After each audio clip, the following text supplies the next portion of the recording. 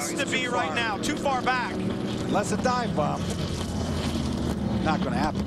He's going to try the exit. No, he bumps him, hits him at the exit, loosens him up. Bergmeister drives him to the wall, down the front straightaway, rubbing into the wall, and he crashes him big. Oh, they're not going to like that one. I have to say, apart from the last 20 meters, it's one of the best races I've had. Magnussen, he's not done. And, we just had an amazing battle going. It was fantastic. Bergmeister drives him to the wall. So coming up to the last corner, I don't know if he thought that I was right behind him. It was getting really dark, and I had all the lights on, of course. So I think that maybe he thought that I was right behind him. So to make sure that I didn't get a good run at him out of the corner, I think he slowed more than he had before to try and control my pace.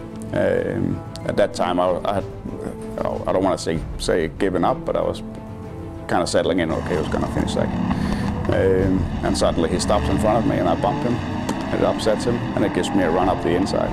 I get by him, just get alongside, and he squeezes me into towards the pit wall. And just as I get like a nose ahead, front wheels ahead, we touch, and my car gets turned around in front of him.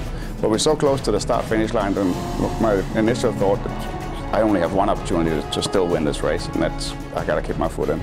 I know I'm going to hit the wall over there, but maybe I can hit and skid across. But and it all happened except, I came across just a little bit after him.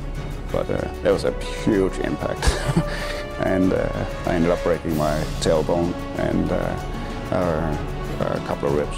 So I still came second.